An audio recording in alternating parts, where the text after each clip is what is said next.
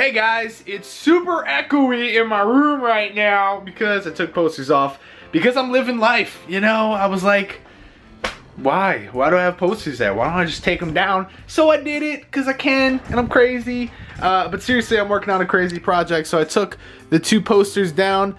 God, that wall looks bad. Good thing we're doing something about that. I'll give you guys a little sneak peek here. Look on my bed. I know it's shining because of the sun, but this is the Swashin logo. If you don't know, here's the Swashin logo for reference. Actually, this is like an updated version with different colors, which you probably don't recognize, but I spent 3 hours on, and it was a hard life decision, and it doesn't have the TV on it anymore, and this doesn't want to focus, so you know what, I don't like you. But this is gonna end up going here.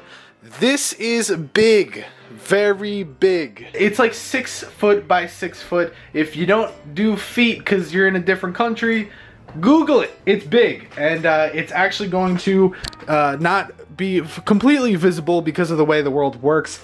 It will be covered by my desk partially, but that's okay because I actually knew that when I bought it. It's just going to be really cool because it's literally going to take up this whole wall. The process of getting this made is called rasterbation, and I can't make this up. Most of you that are adults, you probably know what rasturbating is, and that's, I don't mean that as a joke. I mean literally, it's a common thing. It's not, you know, I'm not trying to be funny here, but yes, for all the preteens, I rasturbated and I got this. It was a lot of work. So next clip is gonna be me prepping, and then hopefully a time lapse of me successfully doing the logo. Here we go!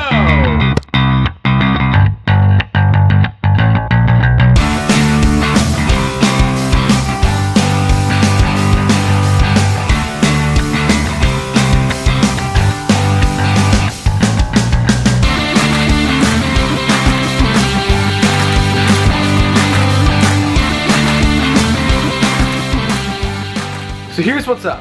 When I got to the halfway point, it really started to get messy. The whole way through, there were problems. It wasn't aligned from the beginning, and they're rectangles. I don't understand. You just put it next to the other rectangle and it should be a happy rectangle family. But like I said, the way it was printed, it never lined up perfectly, but I thought if I did a little bit of creative thinking and some overlapping, things would work out. It didn't. Spoiler. Regardless, it didn't come out terrible up until the halfway point, and then it was like every rectangle for itself. If you watch closely, you'll see that I'm just like, what am I gonna do? Regardless, I just went for it, and it really doesn't look terrible. But a few people have already asked because I tweeted. They said, Matt, who printed that for you? Well, I'm not going to say the company only because I'm just a bit frustrated with them, but at the same time I can't be mad. It was $750 and not $750, but $7.50 for the print and $7.50 for the shipping. Grand total of $15 if you know math.